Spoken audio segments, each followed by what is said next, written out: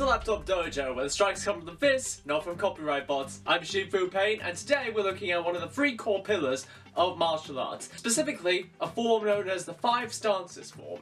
This form goes over the stances we've already learned here on the channel in week 1, but it also goes through a couple of bonus stances as well. It's a great way of both revising and learning to string the various stances together. With that all being said, let's get started and look at the 5 stances form. Starting off by bowing, we're going to go into attention with fists at either side of the hips, the arms tensed and the feet shoulder width apart and with bent knees.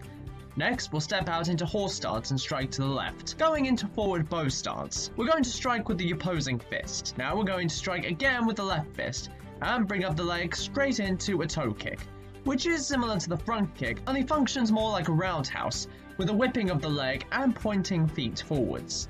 From there, we're going to go down back into a horse stance and strike to our right. Next, bringing our left leg behind the right, we're going to turn and strike with a right palm, and then crouch down into a turn stance and strike with the left fist. From there, we're going to stand back up into a crane stance and strike with a stab on our upper right. Then land smoothly in a reverse bow stance, hands at either side. Finally, we're going to go into a sitting cat stance. Right palm forward and make a hook with our other hand reaching behind. From here, we're going to go back into attention and repeat the form.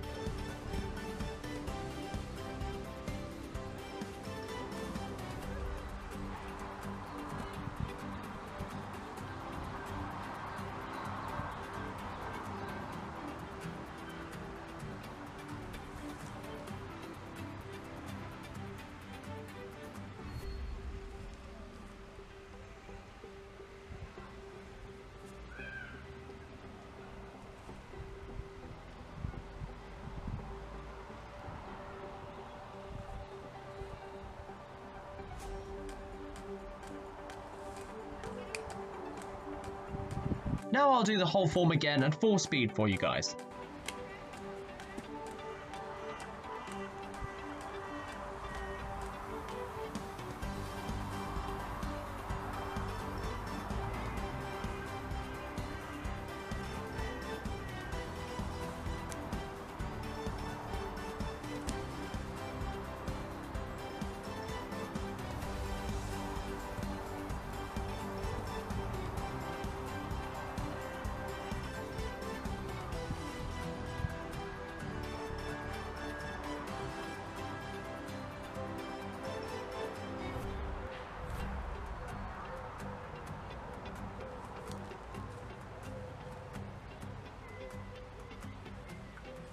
So that is the 5 stances form, and if you're looking at the time code and wondering, why is there so much more left? That's actually because I have one more thing to go over with you guys. This is another one of those core pillars of martial arts training that I alluded to earlier. There are 3 pillars in total, with one being the form work and one being sparring. Form work builds up that muscle memory and helps to condition the body, while sparring gives you the ability of adaptivity and being able to realise which techniques work more and work less for you. The 3rd pillar is all based in mentality, and Other Me will demonstrate it now. Meditation. Now don't worry, this is not going to be where I tell you how to meditate and what the right way to do it is, because that's not my job. I'm not here to tell you how to and how not to meditate. Meditation is all about mindfulness, and that's very much personal to you as an individual. Some prefer more active forms of mindfulness, like Tai Chi. Others prefer to relax in the shower or take a nice walk. I'm not here to tell you what works for you. Instead, I'll go over some of the benefits of meditation and mindfulness for martial arts. One of the first benefits is in the breath. Breath control is something which is very important in martial arts in order to build up power in striking, as one very wise man will tell you. No, power in firebending comes from the breath, not the muscles. The breath becomes energy in the body. The energy extends past your limbs and becomes fire.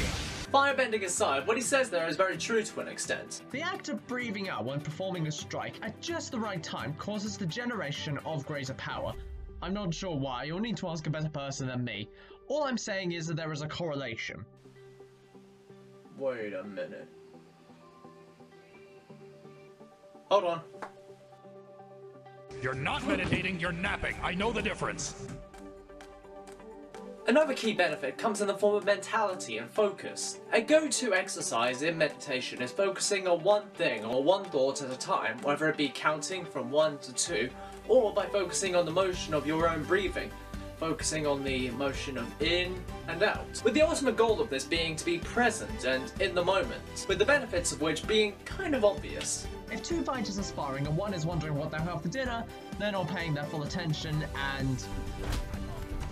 This concludes our look at the 5 stances form and some of the benefits of meditation, including both mental focus on the present moment and breath control. Be sure to practice the 5 stances form in order to practice your own stances and them flowing into each other. If you want me to take a look at your progress anytime, feel free to get in touch with me either by email or DM. I am always available for you. Thank you all for watching this week's video.